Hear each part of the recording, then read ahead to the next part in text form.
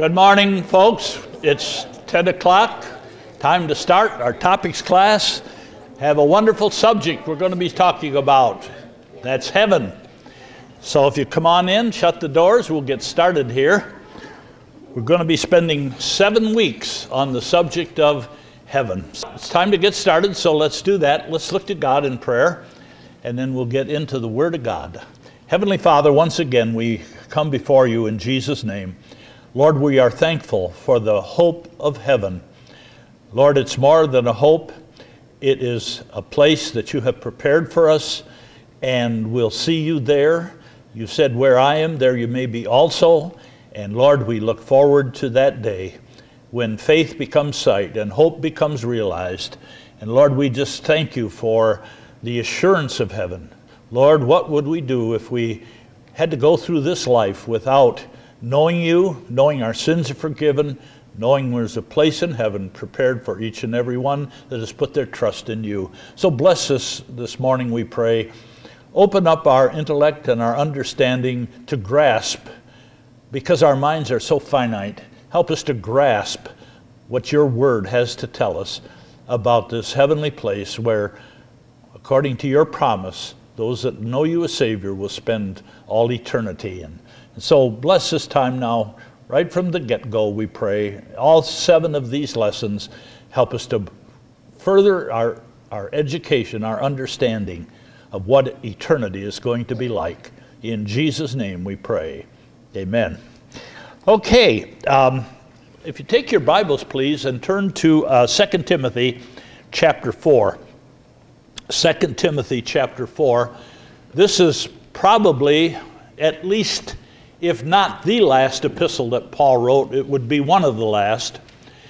And Paul is now older, and he's about to die. He is going to be executed by the Emperor Nero, who is a real type of the Antichrist. And Paul knows that his time is limited, and he knows that it's only going to be a short time before he's up in heaven. And I want us to consider his attitude about the whole thing. In 2 Timothy chapter 4, beginning at verse 6, he says, "For I am now ready." He was ready. He says, "I'm ready to be offered."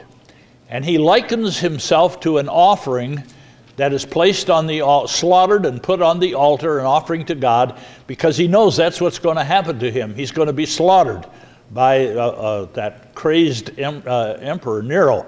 And he says, "I'm ready to be offered," and he says, "The time of my departure," which means his death, "the time of my departure is at hand."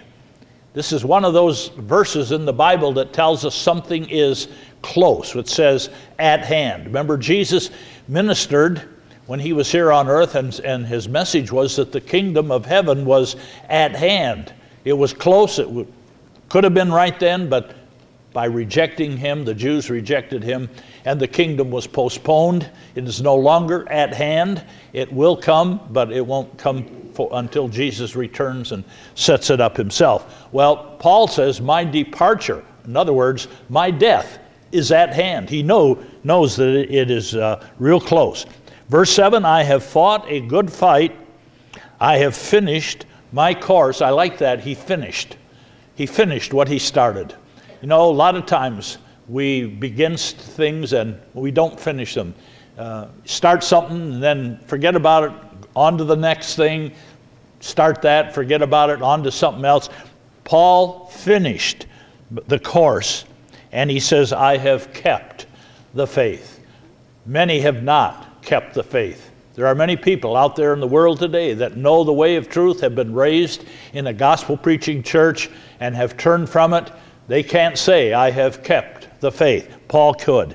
"I finished my course, I have kept the faith." And so what's the result? Verse 8, "Henceforth there is laid up for me a crown of righteousness." He says, I'm going to get a reward for fighting a good fight, for finishing the course and keeping the faith. "A crown of righteousness, which the Lord, the righteous judge, shall give me at that day," meaning at the judgment seat of Christ. But then the rest of the verse says, "and not to me only." This isn't just something just for me, he says, but unto all them that love his appearing. Do you love his appearing? Are you anxious for his appearing? When he comes back again and he takes us out of here, Paul said, this crown of righteousness is for all of those who love his appearing. Well, as we talk about heaven, almost every professing Christian wants to go there. No, I've never heard a Christian say, I don't want to go to heaven. But isn't it strange that many people want to go to a place that they know very little about? And that's why we're going to have this class for these 7 weeks, because we'll be talking about a place that many Christians are going, they're going to go, but they don't know a whole lot about it. And it's going to take 7 weeks to talk about it here. And so there are actually many that don't really believe that heaven is actually a literal place. And you know, Paul was not fearful of dying. You can see that from the text that we just read here.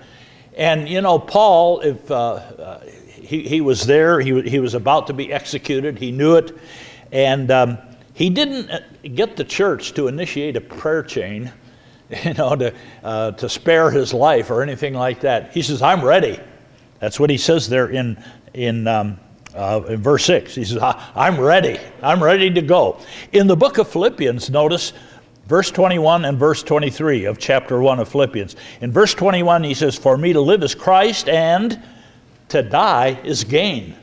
To die is gain. You know, that's just 180 degrees difference from what the world thinks about dying. You know, the world does everything to keep themselves from dying. Paul says, not only am I ready, he says, but to die is gain. He didn't want a prayer chain praying for him. He says, no, I'm ready to go. And then in verse 23, he says, I am in a strait betwixt two, having a desire to depart, which means to die. I have a desire to depart and be with Christ, which is far better. It's far better. Do you really think that's true? It's far better to die and go to heaven and be with Christ?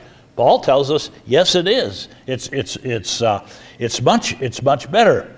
And so we're going to be studying this place that Paul said he was about to embark on a journey into.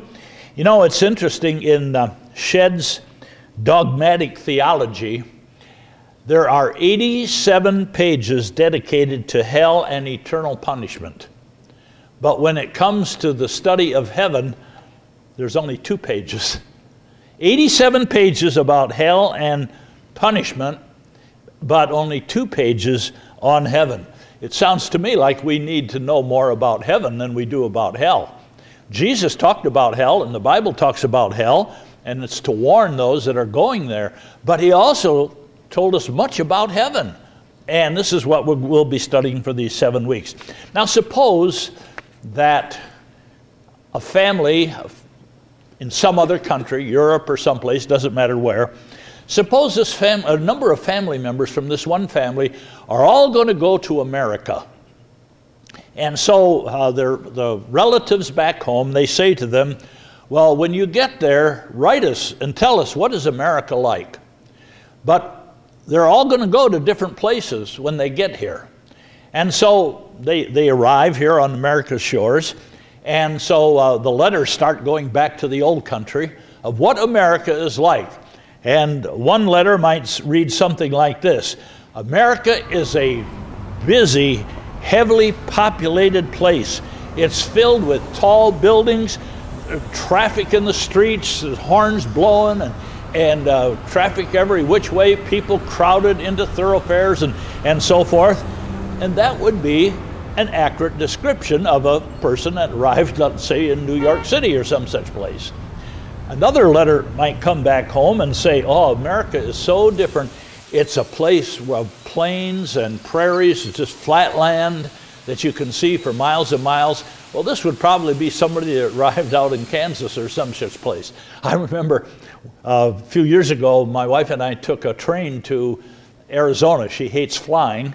And so what we could have done in 4 hours took almost 4 days. But anyways, no, it was 3 days.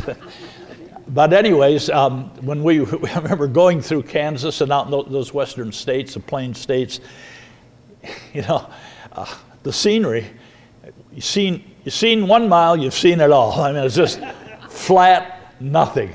I had a pastor friend that loved to take a train ride. He loved to go out west on the train. And he told me how beautiful, and he's the one that really talked us into doing that the first time. And I said to him, I said, when we got back, I said, you know what's out there? There's nothing. How can you call that beautiful? Well, it's just miles and miles and miles of just flat land. Well, somebody went out there, they went in that part, so that was their concept of what America was like. Another family member might have landed in some place, maybe down south or maybe out west in mountainous country, and they would write back a letter and say, well, America's filled with mountains and hills and so forth. It's hilly terrain, rocky terrain. And that would be correct if that's the part of America they visited. Somebody else might arrive out in Arizona and parts of California. They would write home and say, America's a desert. It's all sand and rock and cactus and so forth. Someone else might come to Michigan and they would write back home and say, oh, America's a beautiful place. It's a land of woods and rivers and lakes. There's lakes all over the place. You go down a road and it either dead ends at a lake or else detours around the lake, and the roads aren't very straight. They got to keep going around lakes and so forth. Well, that's the way our roads are around here. Many of them, there's just lakes all over the place. So that would be their concept of America. Another family member might arrive up in Minnesota someplace and write back and say, oh, America's all snow and ice and cold. But maybe one of their brothers or sisters decides that they're going to land in Florida. They get down there and write back and say it's a semi-tropical place. It's beautiful. The temperature's 80 degrees. So you got all these different concepts of what America is like. Now, they're not contradictory. None of these are contradictory. They're all true. But each one is in a different part of America, and that's what they see. Well, the same is true concerning heaven. There are all kinds of different parts of heaven, and we're going to look at the different parts of heaven. By the way, next week we're going to study a particular part called paradise. And there's many different parts of heaven, and we'll be looking at them week by week as we go by here. Now, first of all, what does the world mean by heaven? They have really a perverted idea of what heaven is going to be like. And the sad part of this is that many Christians have been influenced by what the world thinks about heaven. And so they get some really anti-biblical views of heaven, and that's also true concerning hell. I had a Christian man in this church one time tell me that Satan is the king of hell, and he rules in hell. He's down there in hell right now, and he runs the place. I said, who told you that? And he says, isn't that in the Bible? I said, nothing like that in the Bible. Nothing like that at all. He got his theology from Dante's Inferno or some such thing, not from the Word of God. Well, there are Christians that I think are getting their theology from maybe they watched It's a Wonderful Life or some such thing, and they get some strange ideas about heaven. First of all, you ever hear the phrase, oh, it tasted heavenly? What does that mean? It tasted heavenly. I don't know anything about the Bible about anything tasting heavenly, or if it's a perfume or a flower, it has the fragrance of heaven, heavenly fragrance. And there was one toilet paper company a few years ago that used to advertise their toilet tissue as being soft as clouds of heaven, or some such thing as that, white cloud or something like that. I've heard people say heaven and hell is here right now. It's what you make of it, what you make of your life. They're going to get some terrible surprise when they come to the end of their life, because that is not one bit true. Heaven is a literal place, hell is a literal place, and planet Earth is a literal place, and there the twain shall meet. And then I've heard people say, talk about heaven as a place of inactivity, floating around on a harp and on a cloud and playing a harp, and even becoming an angel. It's a wonderful life. You die, you go to heaven, and you earn your wings. And when you get your wings, a bell rings. That's Hollywood concept of heaven. None of that is true. None of that is biblical at all. And Islam has a terribly strange and different concept of heaven. In the Muslim religion, on the next page, we took this right out of their own teaching on what heaven is like. The underlined part here. A wonderful, sensuous paradise of gardens, fruit trees, streams, rivers of wine, and black-eyed virgins, who will be awarded to every man whose good deeds outweigh his bad deeds. So that's their concept of heaven. Boy, there's going to be some big, big surprises. That's what motivates these terrorists, that they want to go to this place. Well, I got news for them. It doesn't exist. And a bunch of rivers of wine and black-eyed virgins at their disposal. I guess Tiger Woods must not be a Muslim. He likes blue-eyed. Anyways. So at any rate, that's the Islamic concept of heaven. Most people believe it's a reward, a place we go to being rewarded for doing good. Nothing could be farther from the truth. It has nothing to do with being good or not being good. The Bible says in Romans chapter 3:12, there is none that doeth good, no, not one. No person can get to heaven by being good. If you could, Jesus never would have had to come to earth and die on the cross for our sins. He could have missed all that if you could get to heaven by your good works. And because you can't, because man is totally corrupt, as it says in Romans there is none that doeth good, no, not one. We have to cast ourselves on the mercy of Christ, who died on the cross and paid the price of suffering our hell for us, so that we could go to heaven to be with him. So this is some of the perverted views of heaven. Remember from American history, Buffalo Bill? Buffalo Bill Cody. He was quite an entertainer. Somebody asked him one day, what do you believe about heaven, or do you think you're going to go to heaven? What do you think heaven's going to be like? Buffalo Bill said, my idea of real joy, he boasted, is to have my cowboys dig a water hole in the middle of the arena where I'm performing and fill it with water, and then I can dip my 10-gallon hat into it and let my horse drink first, out of the same hat, and after which I bury my face in the hat and drink. And when 17,000 people cheer at the top of their voices, that's my idea of heaven. Well, where did that come from? Not out of the Word of God. There was a man by the name of Fred Haney. He is an old-time baseball manager. He managed in the major leagues. And one day after his team won the pennant and the World Series, a reporter came to him and he said, he asked him something about what other goals do you have? And he says, well, I want to go to heaven when I die. And the reporter says to him, why do you want to go to heaven? What do you think it'll be like? And Fred Haney says, I think it will be a place where there's a lot of horses. He says, because I love horses and I cannot imagine heaven without horses. Well, I don't read that in the Bible either, except Jesus comes back from heaven on a white horse. But that was his concept of heaven. Before I was saved, I was a 13-year-old boy. I went over to my friend's house. We were going to play ball. We played ball. When we finished playing ball, we came back, and his dad had got home from work. And he invited me in, and his dad had just got saved. And his dad sat me down, and he's going to witness to me. And he says, what are you fellas doing out there? And I said, we were playing baseball. And he says, oh, you know what? He says, when you get to heaven, you're going to love playing baseball. He says, up in heaven, they got bats as big as telephone poles. And they got balls that are big, this big. And he says, and you can swing that bat and hit that ball for miles and miles and miles. I said, where's he getting? I didn't know anything about the Bible, but I didn't believe that for a minute. And but eventually, he's the man that witnessed to me and eventually led me to Christ. So anyways, there's all kinds of ideas of what heaven is going to be like. Now, that's what the world thinks of heaven.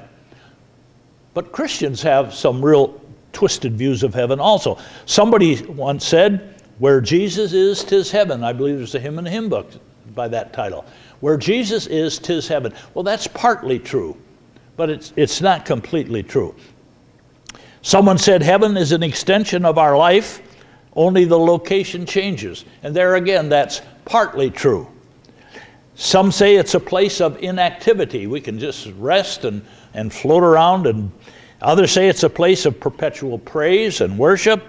Others have said it's a place of complete knowledge. All of these are partial descriptions of heaven. Some have said it will be a place of association with great people who have gone on before. Great people that have gone on before. Celebrities and so forth. You know, the idea, you know, like all good people go to heaven and so forth. And kind of like a Field of Dreams type of thing where all good ball players die and they all go to heaven. If you're a good ball player, you die, you go to heaven, you know, Field of Dreams concept. Well, that's, of course, we know that that's not true. And so these different views of heaven are out there today, but we need to focus on the Word of God and what does God mean by heaven. This morning we're going to look at an overview of heaven. This is just an overview. We're going to see 16 things, 16 insights into heaven this morning. Not going to spend any time on them, won't have time to spend a lot of time on them, but we'll be dealing with them all in future weeks. So every basic need that we have, we will see that need is met in heaven. We know that much about it, but we're going to see these 16 things, different concepts of heaven, just like the immigrants that came to America and wrote back home of what America was like. We could do the very same thing concerning heaven, because heaven is a huge place, and there's different parts of it, and they're different, and so we're going to search the scriptures and study and see what heaven is actually going to be like. Well, first thing we want to note about heaven is that there is a tabernacle. Heaven has a tabernacle. In Hebrews chapter 8 and verse 2, we read, a minister of the sanctuary and of the true tabernacle, which the Lord pitched and not man. Which the Lord pitched and not man. There is in heaven a tabernacle. Now, on the next page, at the top of the next page, a picture of the earthly tabernacle. See that picture of that earthly tabernacle? Just take a quick glance at it. Moses was told to build the tabernacle after the pattern that God gave him of what he states here, the true tabernacle, which is in heaven. In Hebrews 8:5 here, it says, well, we'll start reading it along here. See, saith he, that thou makest all things according to the pattern showed to thee in the mount. God gave him a blueprint of the tabernacle in heaven, and he says to Moses, I want you to make this earthly tabernacle just like the heavenly tabernacle. So we know what this heavenly tabernacle is going to look like, because Moses followed his instructions perfectly. So there is a tabernacle in heaven. Now the word tabernacle means a tent or a covering. And the earthly one was simply a shadow or a type of what the heavenly tabernacle will be like. Now we're into the Christmas season, and in the four Gospels, Matthew presents the Christmas story. Luke presents a different aspect of the Christmas story. Mark never mentions the Christmas story, but in the Gospel of John, he summarizes the Christmas story, the birth of Christ coming into the world. He summarizes it in just one verse, and that's chapter 1, verse 14. It says, the Word was made flesh and dwelt amongst us, and we beheld his glory. The glory is of the only begotten of the Father, full of grace and truth. That's the Christmas story in a digest version. The Word was made flesh and dwelt amongst us. Now that word, dwelt there, is the Greek word shenko, which means a tabernacle. Jesus tabernacled amongst us. He is the tabernacle. That is, he dwelt amongst us. And the tabernacle, he tabernacled with us. This was God's dwelling place. And because of that, we read there, we beheld his glory, the glories of the only begotten of the Father. So we could see, if we were there when Jesus was born and his lifetime, we could see the glory of God, the glory of heaven in the Lord Jesus Christ, because that's that same word. So heaven is a tabernacle. Then secondly, it is also called a sanctuary. Hebrews 8:2 says a minister of the sanctuary. So not only is heaven a tabernacle, but it's also a sanctuary. Notice in Psalm 102 verse 19, for he hath looked down from the height of his sanctuary from heaven. His sanctuary from heaven. What is a sanctuary? Well, it is first of all, it's a place of worship, but secondly, it is a place of refuge from danger. A place of refuge from danger. Down here in this life, there is danger. There's murderers, there's all kinds of things going on. Rapists and killers and robbers and all of that down here. But we have a sanctuary. When you get to heaven, you'll be saved. No one can touch us when we get there. Now remember the tabernacle. The tabernacle was built after the specifications of the true tabernacle, which is in heaven. And in Matthew chapter 23, verse 34 and 35, he talks about the death of Zechariah. Zechariah was one of God's Old Testament prophets. He wrote the second last book of the Old Testament. And like most of the prophets, the Jews killed him. And we read here about his death.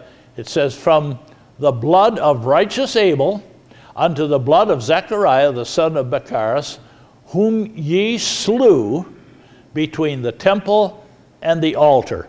Out there in the courtyard of the temple, which replaced the tabernacle, he says out there, that's where you killed him. He had run into the temple for protection, for a sanctuary, and they violated it. They came right on in and they killed him. A few years ago, probably about 8-10 years ago, some terrorists over in Palestine ran into the Church of the Sepulchre in Bethlehem. I don't know if you remember that or not. And they would not go in and get them out because they didn't want to destroy that ancient church that is over there. Supposedly the birthplace of Christ was right on that spot. And so they had respect for that church building that was there, and those terrorists, they just tore the place apart. All kinds of rotten things, filth and human feces and everything all over the place, but they wouldn't go in and get them out, lest they, because they were in a sanctuary. Well, we have a sanctuary, a place of refuge. Now, on the next page of your note sheets, the page on which the tabernacle is, we have some Old Testament instances where people came into the temple or the tabernacle for a place of refuge. In 2 Kings chapter 2 and verse 28, we read, Joab fled into the tabernacle of the Lord and caught hold of the horns on the altar. That was supposed to be a place of refuge. He was fleeing for his life. And right under that, in 1 Kings chapter 1, verse 50, we read about a man named Adoniah. He caught hold of the horns on the altar. That was for protection. so they wouldn't kill him. And in 2 Chronicles 24, the 21st verse says, they conspired against him and stoned him with stones in the court of the house of the Lord. Out there in the courtyard, they violated the sanctity and the sanctuary of the house of God. But we have a tabernacle in heaven, and we have a sanctuary in heaven. It's a place of protection. Thirdly, it is a throne. There's a throne in heaven. Notice on your note sheets, Isaiah 66:1. Thus saith the Lord, the heaven is my throne, and the earth is my footstool. The heaven, he says, is my throne. God's throne is in heaven. Now, there are two different thrones. There is the throne of God the Father up in heaven, and there is an earthly throne of the Lord Jesus here on this earth. Now, the earthly throne, no one has sat on that throne since the last king, King Zedekiah, who was slaughtered there by King Nebuchadnezzar around 600 BC. No one has sat on that earthly throne. That's Jesus' throne. It's the throne of his father David. And that's an earthly throne, and Jesus is going to come back and occupy that earthly throne at his second coming. That'll be the millennial kingdom. But the heavenly throne is the throne of God the Father. Jesus today is sitting on the heavenly throne next to God the Father. As the 110th Psalm says, come and sit on my right hand until I make thy enemies thy footstool. That's at the second coming. So the heavenly throne is the throne of God the Father. He says heaven is my throne. And notice in Matthew 5, right under that, Matthew 5:34. But I say unto you, swear not at all, neither by heaven, for it is God's throne. The perfect form of government is a theocracy. Theo is the Greek word for God. This is a form of government that the world has never known yet. It is where God is ruling everything. And this is what it's going to be like in the kingdom age. It's going to be a theocracy. God is going to be on his throne. Jesus is going to be on his throne. But right now, the throne is in heaven, from whence he shall come to judge the quick and the dead. All right? And this is the throne that we are asked by God, in fact, encouraged by God, to come before this throne. While we're right here on earth, we're encouraged by God to come, not just come, but to come boldly before this throne. Hebrews 4:16. Let us therefore come boldly unto the throne of grace. It's a throne of grace. God's grace. God is gracious. He says, come boldly. Now, they couldn't do this in the Old Testament because Jesus hadn't died for their sins yet. So God was on his throne, but he was unreachable. They had to come to him with animal sacrifices. But Jesus died on the cross and rose again and has ascended into heaven. And he says, come boldly unto the throne of grace. It's a gracious throne. And he says that we may obtain mercy and find grace to help in time of needs. So what is heaven? Well, the Lord is, number one, in his house, the tabernacle. Number two, he's in his sanctuary. And number three, he is on his throne. So these three, the first three aspects of heaven. Fourthly, it is a temple. Now, they used the tabernacle while they were in the wilderness. They had to pack it up every day and then unpack it at night and set it up again because they were on the move. So those 40 years in the wilderness, they had the tabernacle. And then they moved into the promised land. And when David became king, he says, I want to build the house of God. I want to replace the tabernacle with the temple. Well, the temple was, inside the temple was the same specifications as the tabernacle. The difference is it's a permanent building. It's not a tent that you keep moving every day. It's a permanent building. Well, the Bible tells us in heaven there is God's temple. 2 Samuel 22:7. David he says, in my distress I called upon the Lord and cried unto my God, and he did hear my voice out of his temple. God is in his temple. David says, he heard me. In Isaiah chapter 6, verse 1, in the year that King Uzziah died, I saw also the Lord sitting on a throne. There's his throne, high and lifted up, and his train filled the temple. Isaiah had a vision of God in all of his celestial glory, sitting there upon his throne in his temple. Well, the thing about this, the temple as opposed to the tabernacle, is it's a permanent place.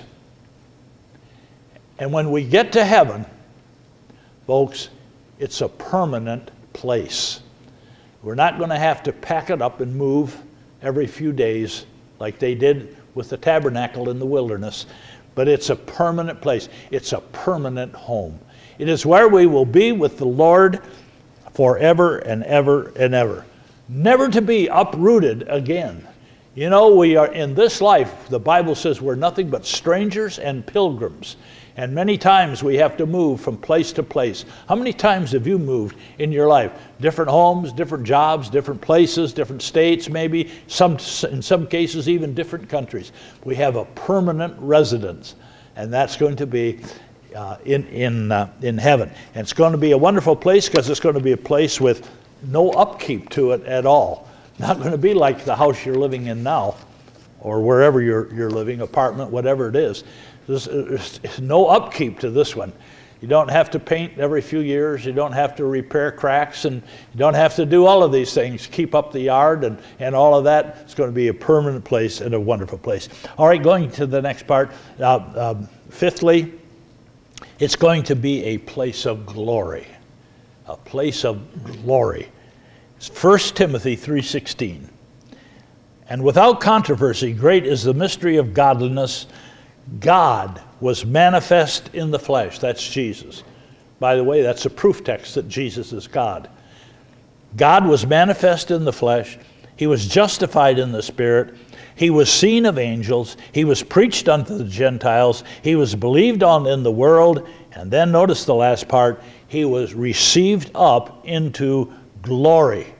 He's received up into glory. Heaven here is called glory. It's a glorious place. When we get into some of these future lessons, we're going to see what a glorious place it is.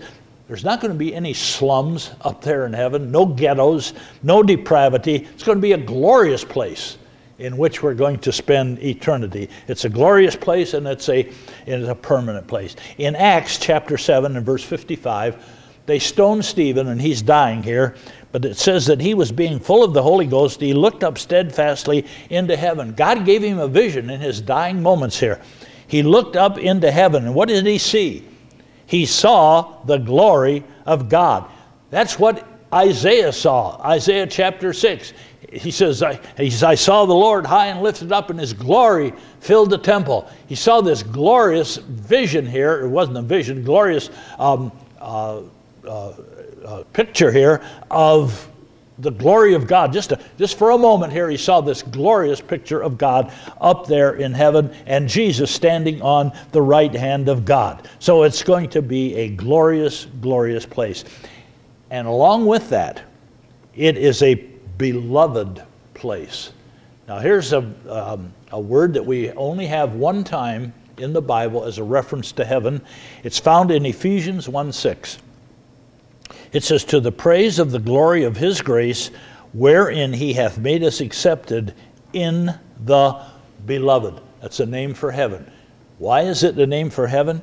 Because it's a place where we will be loved. We will be loved by God, and we will be loved by the citizens, fellow citizens of heaven. A beloved place. A place of love, both with being loved by head and by heart, and a place where people are going to love you. We read in 1 John 4:19, we love him, and here's the reason, because he first loved us. If God had not first loved us, we couldn't know him, let alone love him. But because he first loved us, he went to the cross and died for our sins, and he's got a beloved place reserved in heaven for us, a place where love abounds. There won't be any faith up there, because all the faith will have turned to sight. And there won't be any hope up there, because all the hopes will have been realized by that time. Now the Bible says there abideth faith, hope, and love, but the greatest of these is love. The reason love is the greatest because faith ends, hope ends, but love continues on. The love of God is place of beloved for all of his people. And then seventhly, it is a place. You say, what kind of a place? A place, a actual literal place. It's a literal place. It's not some pie in the sky and the sweet by and by. It's a literal place. And not only is it a literal place, but it has measurements. We're going to see in one of these lessons the measurements, the size of heaven. It's an enormous place. Enormous place. It's going to hold all the redeemed from all the ages, from the time of Adam right up until the very last person that is saved on the face of this earth. It has measurements. Descriptions are given to it. Thirdly, it has a geographical location. The geographical location of heaven is given to us in the Bible. We're going to study that in a future lesson. Fourthly, it has substance. It's not fantasy, it is substance. It's described for us. It tells us what it's going to be like. So it is a place. Jesus said in John 14:1, "Let not your hearts be troubled. You believe in God, believe also in me." And then the next verse, verse 2, he says, "My Father's house are many mansions. And if it were not so, I would have told you, I go to prepare a place for you." I go to prepare a place. What did he call it? A place.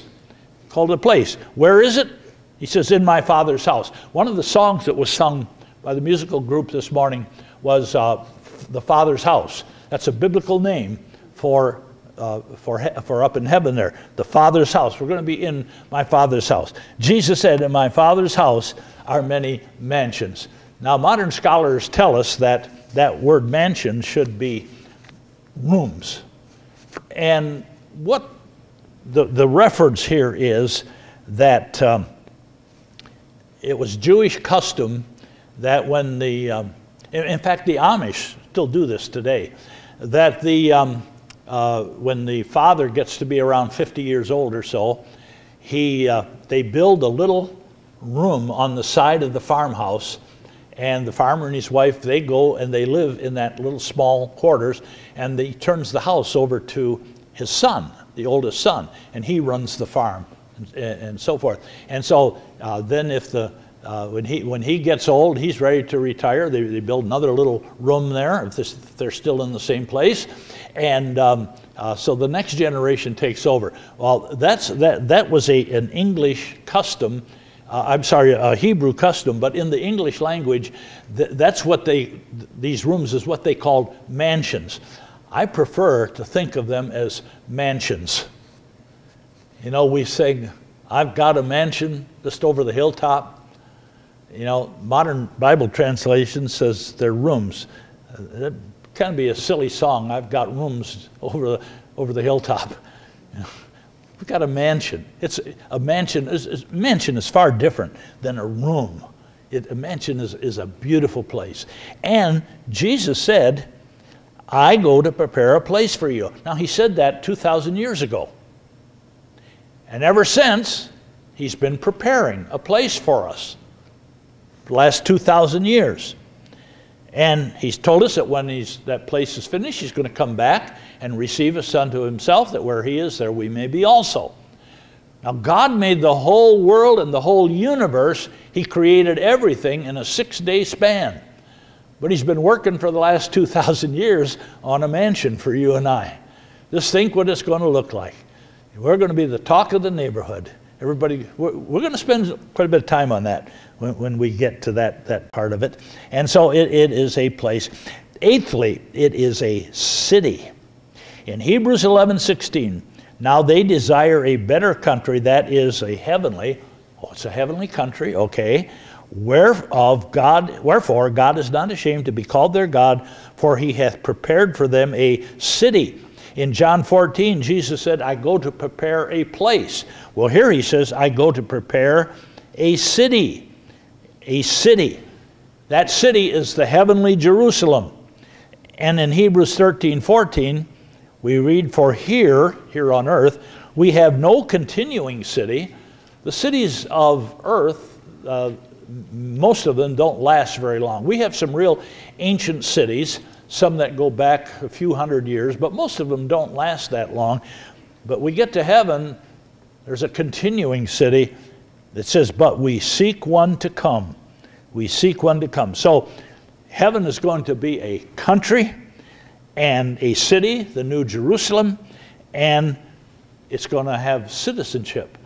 The book of Philippians chapter 3 and verse 20 says our conversation is in heaven, and that word conversation is an Old English word that means citizenship.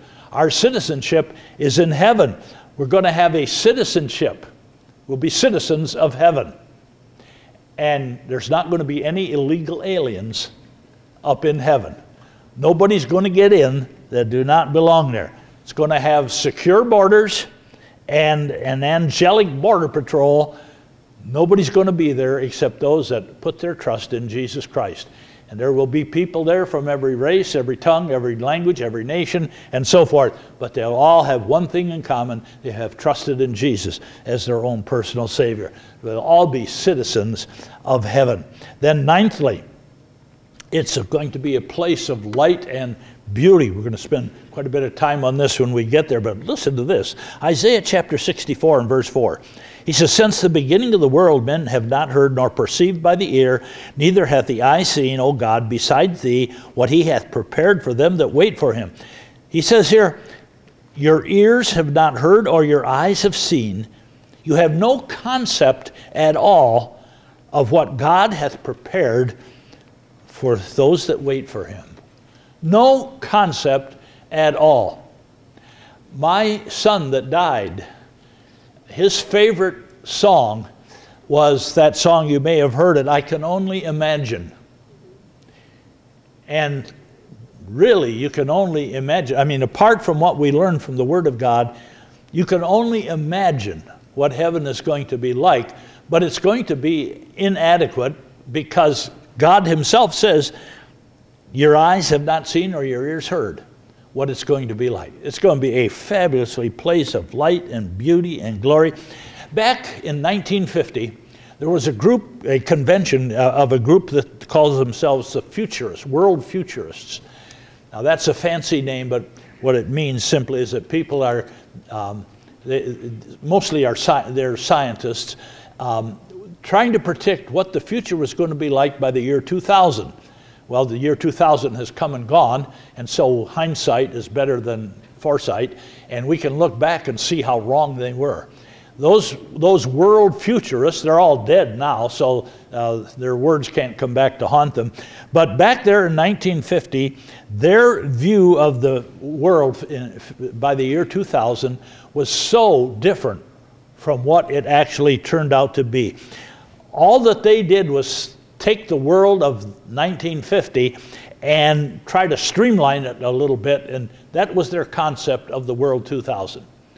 Well, they were so wrong.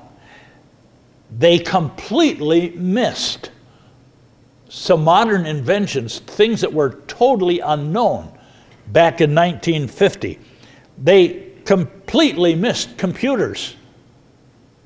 The computers were in an infant state at that time. One computer would take up a whole floor of a huge building. It would weigh tons and so forth. What it could do was very limited. They completely missed the invention of computers. They completely missed satellite television. They completely missed DVDs and VCRs and so forth. They completely missed cell phones, bless their hearts. They completely missed the invention of the computer chip. None of these things were even in their mind at all. And as God says here, eye hath not seen nor ear heard. They didn't even imagine any of the things that have been invented since then. And here God now, 2,700 years ago, Isaiah lived around 700 years before Christ. 2,700 years ago, God says, don't try to imagine heaven. He says, eye has not seen nor ear heard what he has prepared for them that wait for him. Don't even try to imagine He says you can't imagine it. It's going to be so beautiful and so wonderful. And everyone that tries to imagine it, apart from the Word of God, has missed it completely, like the futurists did 59 years ago. Then 10thly, it's a place of enlargement of knowledge. Enlargement of knowledge. 1 Corinthians 13:12 says, "For now we see through a glass darkly," that's this in this life, we see through a glass darkly, but then face to face. We're going to be face to face with God. Okay? He says, "Now I know in part, and then shall I know even as also I am known." We'll be able to understand things. Like, for instance, you'll be able to read the directions for your DVD player and understand them. Stuff like that. And I just bought a new car a month ago, and some of that stuff in that owner's manual, you got to be a rocket scientist to understand some of it. And so, but it's going to be a place of expansion or enlargement of knowledge. And in Genesis chapter 11, we read at the Tower of Babel, God comes down and he confounds their language. The reason is, nothing will be restrained from them which they have imagined to do. God deliberately retarded the knowledge of the human race at the Tower of Babel, because he said, nothing that they have imagined will they not be able to do. He deliberately retarded man's knowledge. And so, from the Tower of Babel, right up till about the start of the 20th century, life on this planet did not change very much.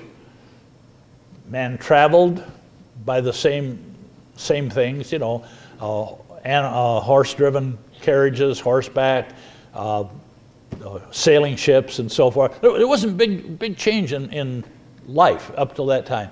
But then he also says that in the last days, before the return of Christ, there's going to be this great expansion of knowledge. And that's in Daniel 12:4.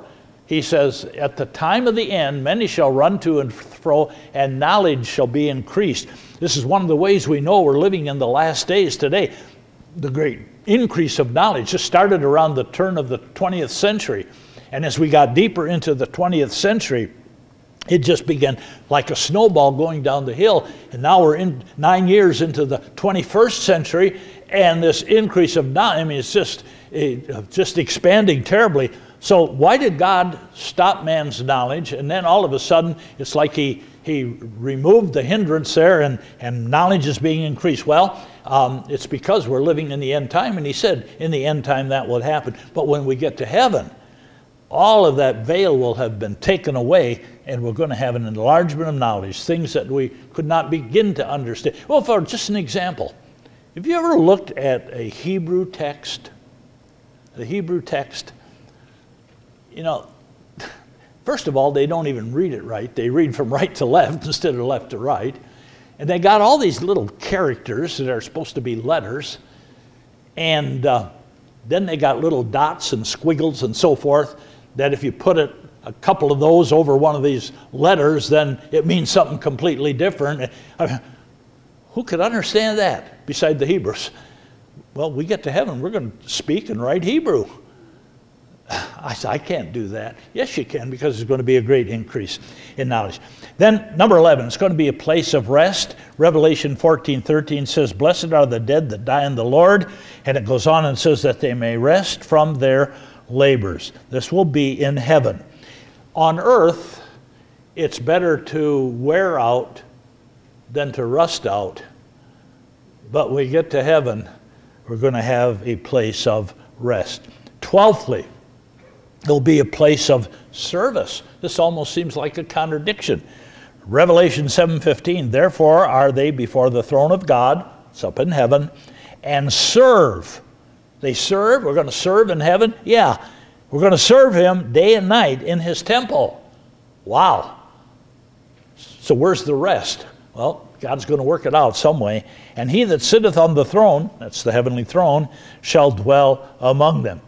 You know, I was thinking about that. Do you enjoy serving God now? Do you enjoy serving God? Well, if you don't enjoy serving God here, I can't see how you're going to enjoy serving God up there. So you ought to get busy serving God here if you're not, so that you can have a lot of practice when you get up there, because it's going to be a place of service. Number 13, it's going to be a place of joy. In Revelation 21:4, it says, God shall wipe away all tears from their eyes, and there shall be no more death, neither sorrow, nor crying, neither shall be any more pain, for the former things are passed away. These are the things that rob us of joy.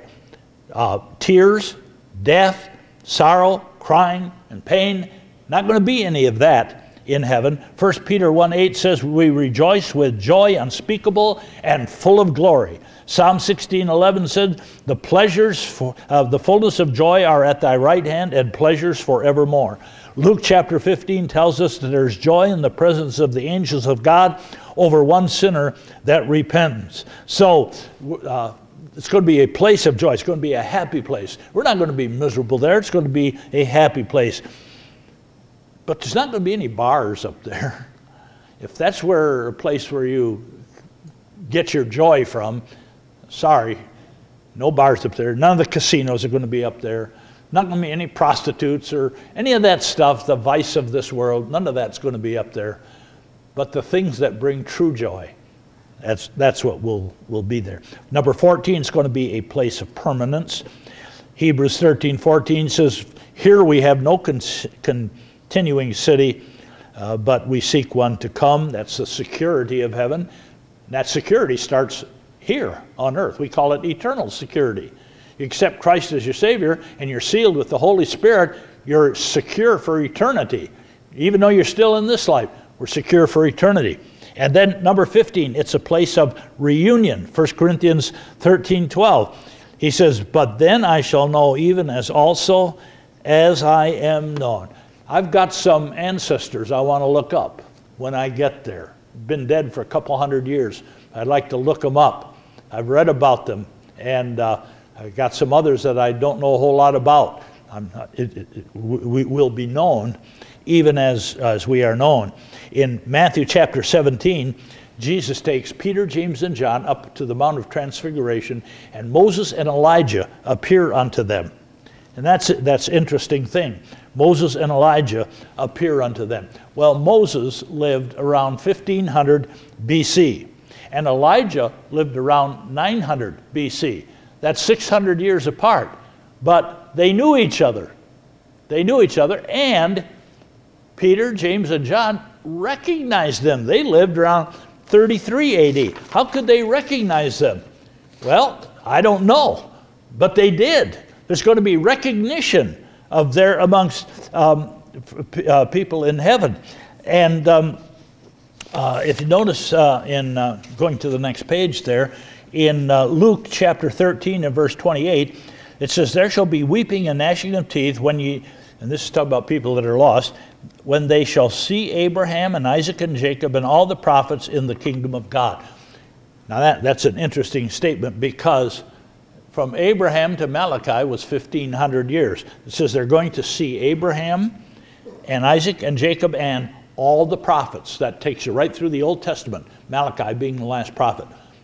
And people in hell are going to recognize them. How are they going to know? They've been dead for hundreds and hundreds and hundreds of years. How are they going to recognize them? Well, we will know them, whether we're in heaven or hell. There's going to be some sort of recognition.